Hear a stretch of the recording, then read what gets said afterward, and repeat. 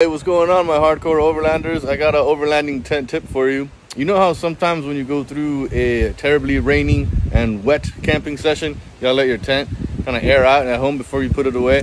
So after it's aired out and you clean it, before you put it away, throw in a little car freshener in there. Man, trust me, it's gonna smell so good next time you open it up 6 months from now.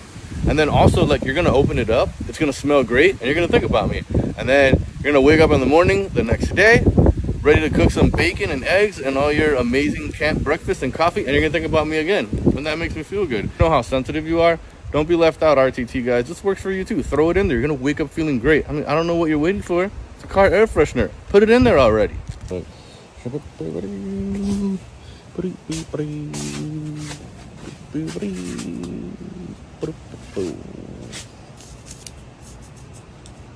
Done.